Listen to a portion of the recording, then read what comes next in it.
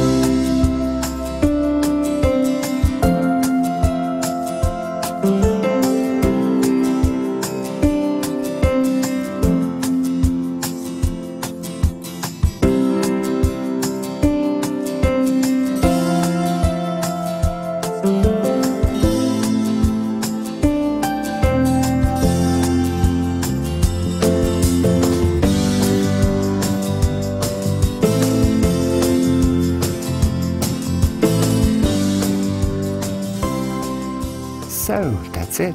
Please hit the like button, and if you have anything to suggest for future content, leave a comment and just tell me what you want to see. So until next time, stay safe, stay healthy, and have a wonderful day. Bye.